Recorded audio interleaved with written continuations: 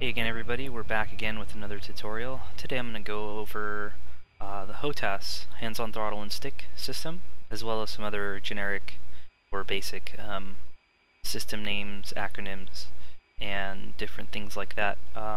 Basically I just want to clarify everything so you can understand it more easily when I go through a system in another tutorial and I give you a button to push or on your stick or a system name or some weird acronym. You'll have a general idea of what the heck I'm talking about. So this is sort of a continuation of the cockpit familiarization tutorial, but today we're going to focus on just the switches on the stick and throttle and how they work, as well as the other system switches and acronyms, names for systems and stuff like that. So to start off, we'll look at the stick. This is the A-10 stick.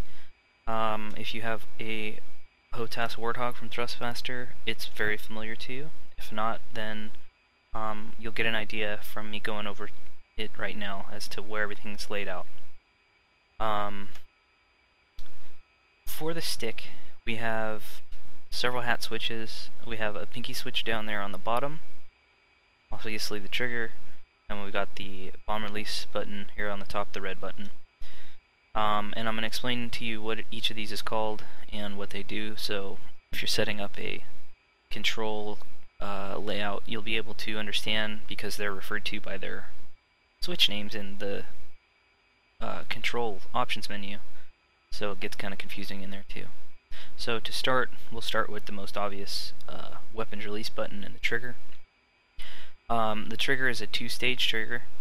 I think if I pull the trigger you can see it click, yeah. So it's a two-stage trigger, so the first stage and then there's a second stage. And the first stage is going to be it's obviously used for firing the gun, and the first stage engages the PAC, which is the aircraft stabilization system. And basically what that does is it dampens down all the control inputs, so when you are getting ready to fire the gun and you're aiming the aircraft, because remember this gun is in the nose of this aircraft, and to aim the gun you aim the aircraft.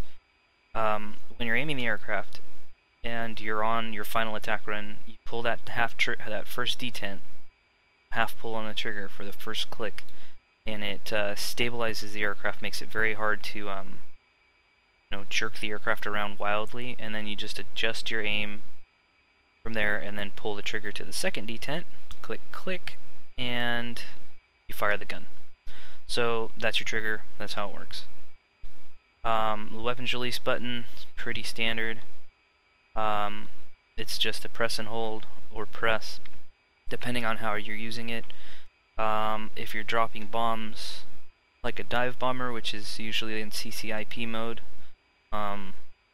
constant computed impact point, which basically gives you a target pipper on your HUD that you put over the target and press the weapons release button to release the bomb. It's a momentary push button, so you just click and boom, the bomb comes off. When you're in firing things like Mavericks or firing things like dropping things like laser guided bombs and such, the functionality is a little bit different in that a lot of times you'll have to hold it for over a second, or hold it as a drop cue counts down on your HUD or something like that. But that's your weapons release button. It's used to release all underwing stores, fire missiles, fire rockets, drop bombs, and everything. To the right of that, we have a big hat switch with labels on it. This is our trim switch. This is how we trim the aircraft.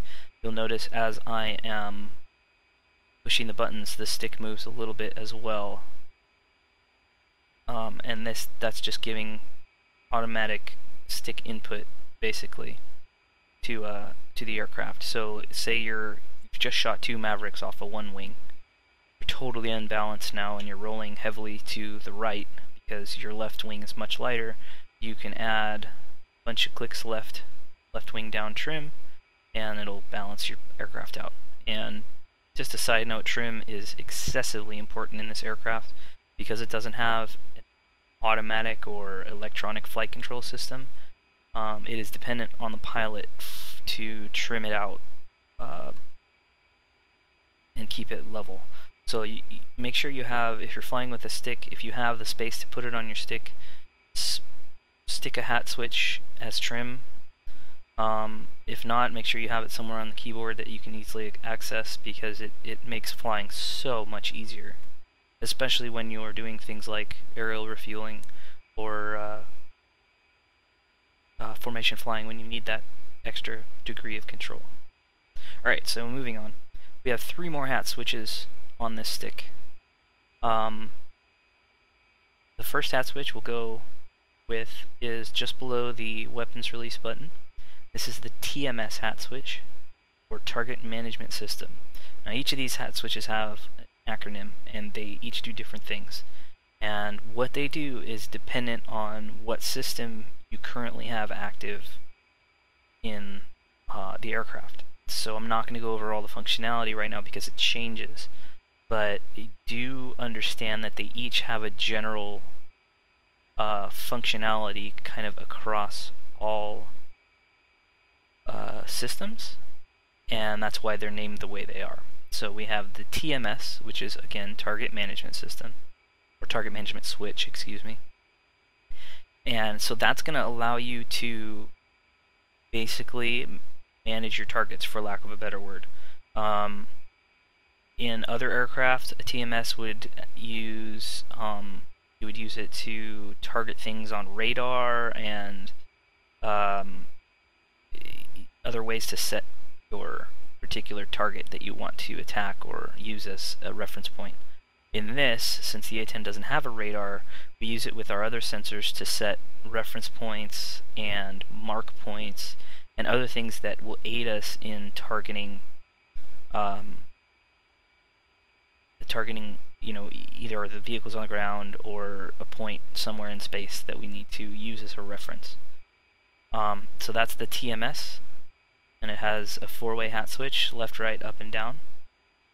And again, I'm not going to go over the whole functionality of that. I'll go over in you know, individual weapons tutorials and such.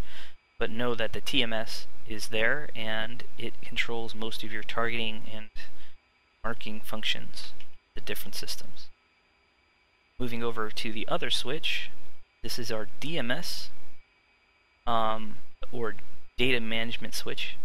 This controls various different aspects. Again, it's very context sensitive, so depending on which system you have active, it's going to do different things.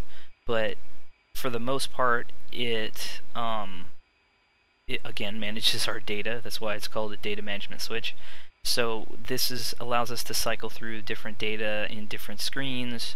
It's our main easy way of changing waypoints with DMS up and down.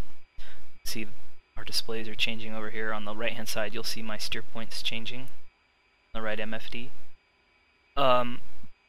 But again, there's other things that it can do, but it is our main interface with cycling through data modes and other things on the aircraft. And that again is a 4-way switch, up, down, left, right. They all have different functionalities. So that's DMS. We have another hat switch down here on the bottom, or on the side of the throttle, I should say. That's our CMS switch for countermeasure management system. And obviously that's going to control our countermeasures. This is a pretty solid switch. It does the same thing all the time. It's got 4 ways, left, right, up, down, and it also has a Z-axis, like a push button. And I'll really quickly go through the functionality of this because it does the same thing. The way the CMS works is you have different programs, different countermeasures programs loaded in the aircraft. And you can cycle through those programs with left and right. So program A, program B, program C, go back the other way, blah blah blah. And here we'll turn on the countermeasure system to show you. Everything turned on here, let it warm up. And you see we're in countermeasures A right now, and if I CMS left a couple of times, you see we'll have gone around the horn to X, Y, this is CMS right. I'm trying to get so you can see the stick and the screen. So we'll go in CMS right and it changes, yeah, so you get the idea. CMS left and right changes the current countermeasures program. CMS up and down start and stop the program respectively. I'm not going to do it while we're on the ground, but CMS up or CMS forward starts the program, so you'll start running whatever CMS program you have selected, and chaff and or flares will start coming out of your aircraft, and then CMS back will stop the program. And then the last thing on that switch is the push button Z-axis. Does that will turn on and turn off your jammer. So if you have an electronics countermeasures jammer equipped, which I think we do on this aircraft, nope, we do not, it will turn it on and off. Last button on the stick is the pinky button down there on the bottom. Clicky clicky. So the pinky button has a couple different functionalities. On the ground it acts as your nose wheel steering toggle. So you click the button once and it'll turn on or off your steering, nose wheel steering. You'll see the nose wheel steering indication turn on and off as I click the button. And that's its functionality on the ground. Once you are in the air and your wheels are up, it has two secondary functionalities. In the air, when you're using the targeting pod, it will fire either your targeting laser or your IR pointer from your targeting pod, whatever you have selected.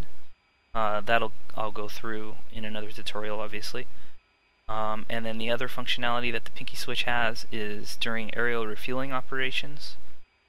If we have our refueling door open, not sure if this will do it on the ground or not. Yeah, so you'll see up here we have a ready indication on the right of our HUD, indicating to us that our refueling receptacle is ready. Now, if you're doing aerial refueling and you disconnect from your tanker aircraft, that will drop the ready indication and it will show disconnect. And we'll use the pinky switch to reset the receptacle. Otherwise, the host aircraft cannot reconnect to the receiver. So, again, pinky switch on the ground controls your nose wheel steering. In the air, controls your laser or your refueling receptacle. That covers the stick portion of our hands-on throttle and stick tutorial. Now we're going to move over to the throttle. And the throttle is an altogether different beast. It has quite a few buttons and switches. It's also a two-part throttle, so we'll go one section at a time. The right-hand section has the most functionality on it. It's also your control for your right engine. The right-hand control is going to have two hat switches, three multi-position switches on the side, as well as a mini stick just to the left on the front of the stick. And I'll go through all of those now. So starting from the bottom, you can see the big red switch down on the bottom. That is a two-position momentary toggle switch called the China hat switch. And the China hat switch is going to have different functionalities, very much like the hat switches on joystick. It's going to have different functionalities based on the system, what you're using, whether it's your targeting pod or your TAD or the Maverick or something like that. But what you use China hat for mostly is either changing field of view in different video systems or manipulating your sensors and telling them what to look at. There's a couple other little bits of functionality in there, but those will be covered in individual systems tutorials. The next switch above that is called the boat switch, in that I suppose it's shaped like a little bit like a boat, and it's actually not doing anything for me right now for some reason, but it is a three-position toggle. and it controls, for the most part, your FLIR modes. So you can change between charge coupler display, like a television display, or the two black hot or white hot FLIR modes. So that's basically the only functionality that switch has. If I'm forgetting one, somebody tell me. It's really the only thing I use it for. Above that, we have the speed brake switch, which is a 3-position switch. It's a little unique in that on the actual aircraft, it's a momentary switch when pulled to the aft position. So that's press, press, and release, and it pops back to center. That extends and retracts your speed brakes. So aft will extend the speed brakes. As you can see, they're extended now. And forward is a latched switch, so I can just click it forward and it'll stay forward. And you'll see that speed brakes are retracting. And then we can pop it back to the center position and be ready to deploy speed brakes again. So that's aft, and that's forward. We can partially deploy them or whatever we want to do. But that's your speed brake switch. To the next switch above that, on the side of the throttle there, is the mic switch, and you won't usually be using this unless you have a lot of hat switches or you're running the Thrustmaster HOTAS Warthog. It's basically to control your microphone in the aircraft and key your microphone for the different radios, like the VHF or the UHF or the VHF FM radio. In this particular sim, it's not really implemented. You can set it, I have it set to pull up my individual radios so I can grab my radio options easily. The other thing you can use it for is TARS, which is a modification to allow you simulated radio communications in conjunction with TeamSpeak, and you can use it to trigger your radios. But again, that doesn't really have too much functionality in the sim other than triggering your various radios. On the front of the right hand side of the throttle, we have another hat switch. This is called the coolie switch. This is how you change your sensor of interest, or whatever sensor you have active at this time. So remember how I was saying that your DMS and your TMS switches have different functionalities based on which sensor you have active? The coolie switch on the throttle is how you switch between those sensors. So it's just another 4-way hat switch, and this switch will be covered in the sensor of interest tutorial that I will do. You can see that it does some quick functionality here. You can, other than changing the sensor of interest, you can use it to cycle through the different pages on your MFDs. So short presses to the right will change your right MFD page. You'll see it cycles through the bottom of the page. So it's the same as clicking the buttons on the bottom of the MFD. And to the left will cycle through the left-hand MFD pages. And then coolie hat down will swap the MFDs from side to side. So that's basically the functionality of the coolie switch. The last and final thing we have on our throttle is going to be the mini stick. The mini stick is used to control slew, or to slew the camera on the targeting pod around.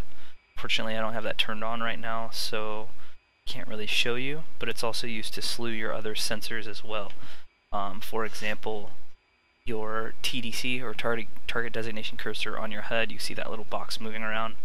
I can slew that around anywhere, and that's used for targeting. So we'll use this very much in conjunction with the target management switch, or TMS. And you'll also see if I set the TAD as active, I can slew a little cursor around too. And again, in conjunction with target management switch, I can select different things or deselect different things on the TAD. Again, that will be covered more in individual systems tutorials.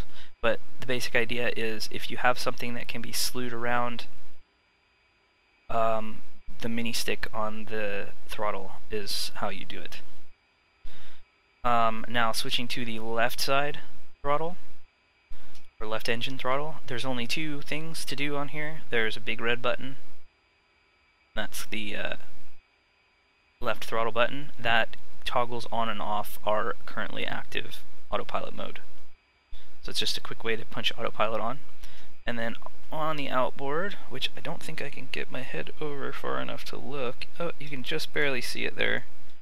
Moving around on the outboard side of the throttle, there's a 3-position toggle switch called the pinky switch that is controlling our lights. So center position is off, forward is flashed, I believe, and forward is solid and rearward is flash.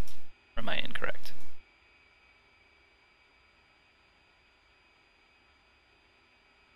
We have to have our lights set up the same way.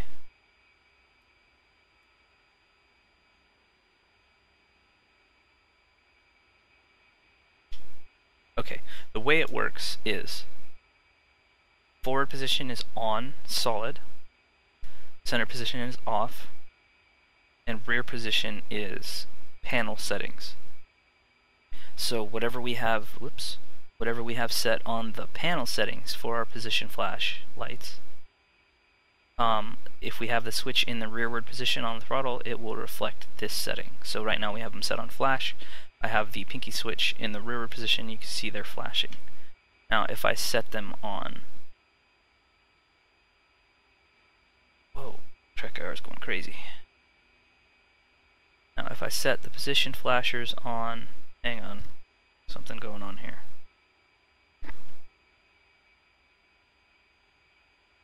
Alright, that's better. So if I set the position lights on steady and put the switch in the rear position again, you'll see that they are steady. And I can put it in the forward position, they're steady because they're always steady in the forward position. So the aft position on the pinky switch is reflecting of the switch position on your console. So just remember that. And that pretty much covers the basic HOTAS terminology. The biggest things that you're going to have to remember is coolie hat switch, your 3 management switches, TMS, target management, data management, DMS, and countermeasures management is CMS, as well as your switches on the side of your throttle, boat switch, and the China hat switch. So hopefully that demystifies a little bit of what each switch does. I didn't really go into a lot of detail. Like I said, I'll do that in individual tutorials, but at least now you know where they are and kind of what they do, so you have a general understanding when I go, you know, press DMS left to cycle through your weapons hardpoints. You'll know what I'm talking about. So that's DMS left. You can see we're cycling through our weapons hardpoints on the HUD. Or weapons profiles, excuse me. And then DMS up and down, cycling through our steer points. It's pretty sophisticated piece of machinery. Again, the whole idea for hands-on throttle and stick is to keep your hands on the throttle and stick, so you don't have to be dancing around the cockpit pushing a bunch of buttons and switches. Most of the important aircraft systems can be operated from the stick and throttle. So again, hopefully that cleared up any future confusions we might have while I'm trying to teach you different systems. Now you'll know what I'm talking about with all these acronyms. Again, if you have any questions or if I was unclear at any time, please comment and ask me questions. I'll try to answer them the best I can.